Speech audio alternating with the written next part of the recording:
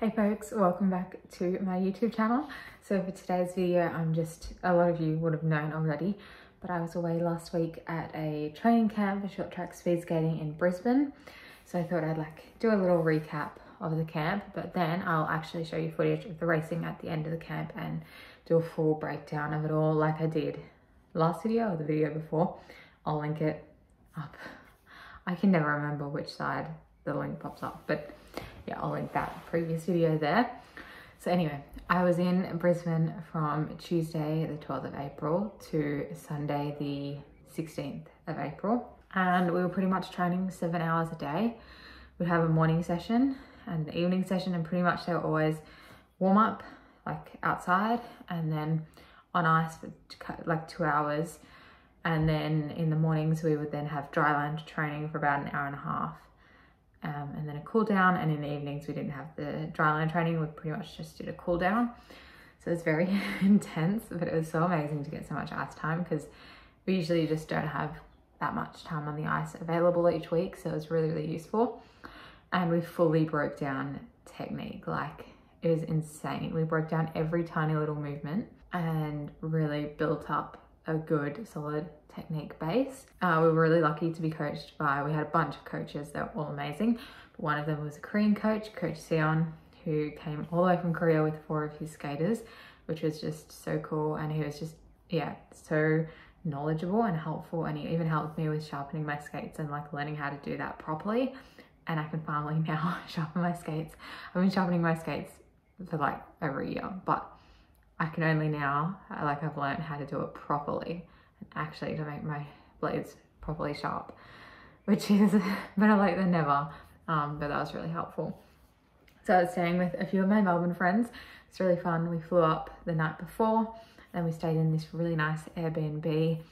And yeah, it was just so much fun. Pretty much when we weren't skating, which was a lot of the day, we were just like sleeping or eating. I did go on a few walks because we stayed near the beach in Sandgate, which was really nice. I loved just going for beach walks and getting like a chai, an iced chai, and enjoying the sun and the hot weather, because apparently it was like pouring rain and cold in Melbourne, but it was so sunny in Brisbane.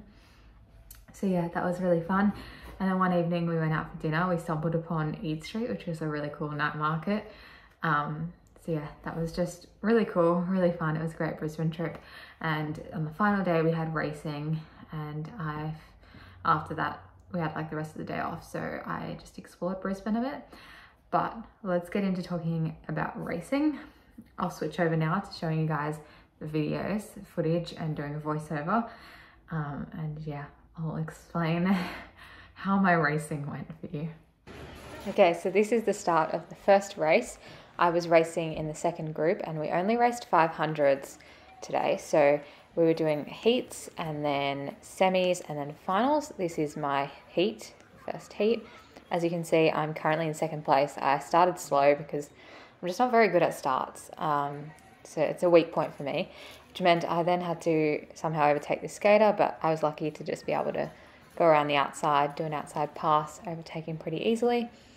And yeah, I just worked on keeping up my speed. I didn't want to push too hard because it was only the heats. I just wanted to make sure I came first so I could go through to the semis. So yeah, just going up the straights. I was pretty happy with this. I was like fueled by adrenaline, but other than that, I was happy. Here I am passing another skater, lapping them. And yeah, just cruising along. This was a nice race and I did end up placing first, of course, and then I went through the semis.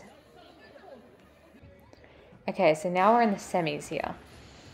Again, I start off really slow, even slower this time, unfortunately, and I was way at the back, which just sets me up for a hard time because now I have to overtake all of these other skaters in front of me.